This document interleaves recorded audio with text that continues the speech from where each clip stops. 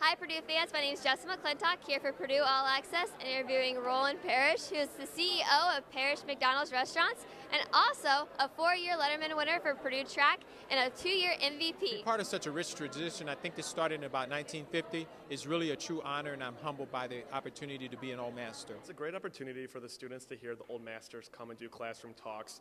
They come and give life experiences both in the community and while they were here at Purdue. So it's a great time for students to actually get a hands-on what it's like once they graduate from Purdue. Ensure that you enjoy your time on campus as a young person. You have a wonderful opportunity to create a strong legacy in athletics and as a student also. Being Mr. Parrish's Old Master host has been great. He's such an inspiration to all of us. And to be honest, he's so funny and laid back that he's a really great guy to talk to. It's great to have such a wonderful facility for the athletes, the young men and young women to train. And I hope that they just take this opportunity to take advantage of the fine institution and then to work hard in the classroom and work hard on the athletic field. Thank you so much for doing this for us. Jessica, thank you very much.